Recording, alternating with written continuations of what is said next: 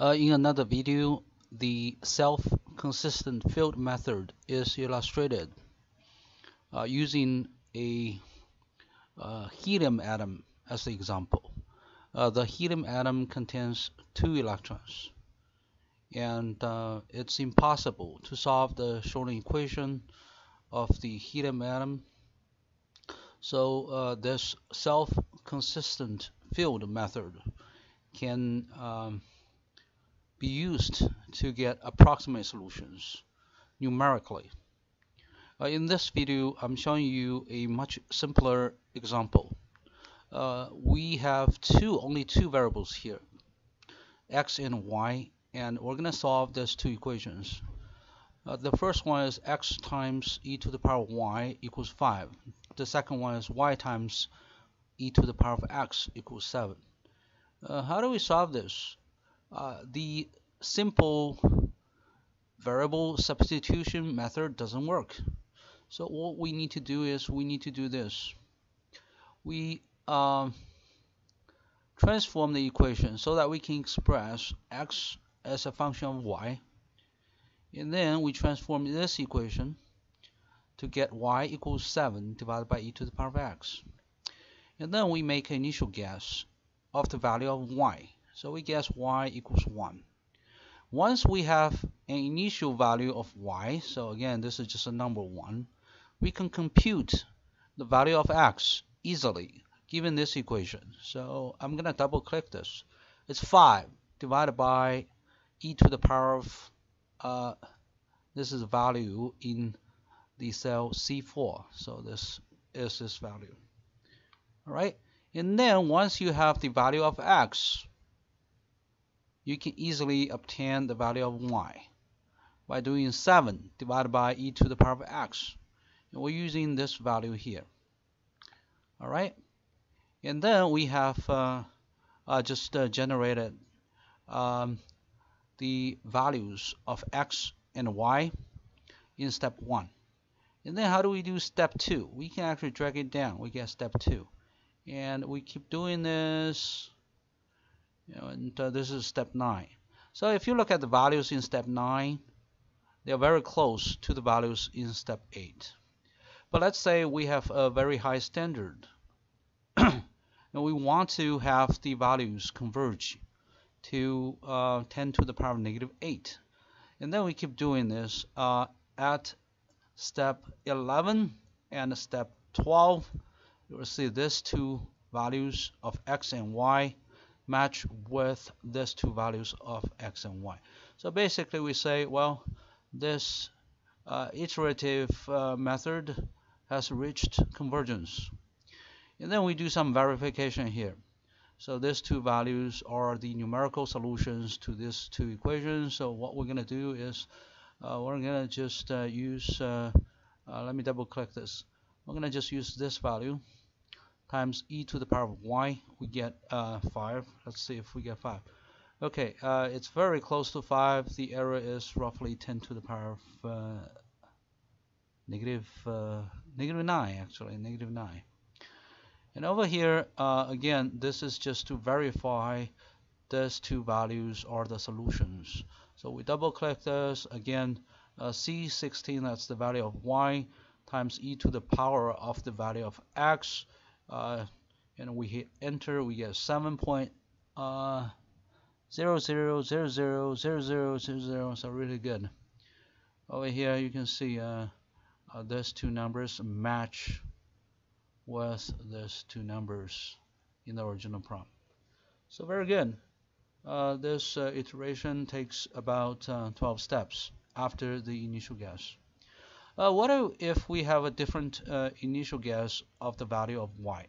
So right here, this is the same method, but this time I made an initial guess of 2. I say, well, maybe we assign a different initial value for y. So double click this, it's just a number, so number 2 here. And then we double click this one. This one, x is equal to 5 divided by e to the power of y. So I'm just doing this 5 divided by e to the power of 2. and this 2 is the initial value of y. It's just an initial guess. All right, and then we do y, and then you can see this number is 5 divided by e to the power of the new value of y, and then this is 7 divided by e to the power of the new value of x. So again, we'll just repeat this until convergence is reached. Again, if you look at this value of x, this is obtained by doing 5 divided by e to the power of y. And if you look at the values at step 8 and the values at step 9, you see they match exactly to the precision of 10 to the power of negative 8. And then we verify the result. So I'm going to verify the result here. This is x times 10 to the power of e to the power of y. I'm sorry, it's just x times e to the power of y. You get 5. And then over here, this is y times e to the power of x. You get 7. What if we make a completely different initial guess? So right here, I'm going to guess a y value is 0.05. So pay attention here. We use the same method, but we got different result. So in here, x is 4.688, and over here, y is 0.0644. This is very interesting. It's just because actually there are multiple solutions to this two equations. Actually, there are 3 different solutions. But anyway, after we use a different initial guess, we found a different set of solution. And we verify if this numerical solution is correct or not, and it is correct. All right. There's a third solution. So it's actually 0.8801824444 as the value of y. So this time I'm just pretending I just guessed the solution just by chance. Okay, so here, and then we compute the value of x, y divided by e to the power of y, and then we compute the value of y, and then to make sure the solutions are self-consistent, we'll just do one more step. Okay, one more step here. All right, and we see the consistency has been reached, and then we verify the result here of 5 and 7. All right, so what does this exercise tell us about the actual self-consistent field method used in quantum mechanics to solve many electron systems? Well, it tells us one thing. So first, we need to make an initial guess of the solution.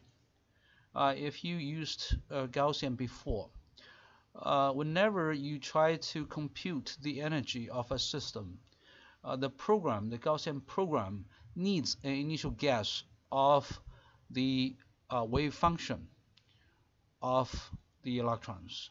So you have to either specify gas equals Harris, or gas equals Huckel, or gas equals Core, or gas equals Reed. When you use gas equals Reed, that means you have the atomic orbitals or molecular orbitals in a different check file, and you will read those orbitals from that check file. And again, if you make different initial guesses, sometimes you get different solutions. Look at this. You get 2 different solutions here and here. And why is that? Well, just imagine that when you have a helium atom, you can actually put 2 electrons in the 1s orbital, but you can put these 2 electrons, one in the 1s orbital and the other in the 2s orbital, to get an electronic state. So you have multiple solutions. You have actually an infinite number of solutions for the helium atom. And in this case, well, if your initial guess is exactly right, the convergence can be reached really quickly. So what does that mean? That means if you have the atomic orbital coefficients for the helium atom already converged. Just use that, and then your new computation can be done quickly. All right. So there's one more thing. If we look at this solution, okay, this solution is exactly the same as this solution. And again, you'll see that the initial guess here is 1. It takes 12 steps to reach consistency. And over here, the initial guess is 2. It took 9 steps. So if your initial guess is closer to the final solution, usually it takes less number of steps.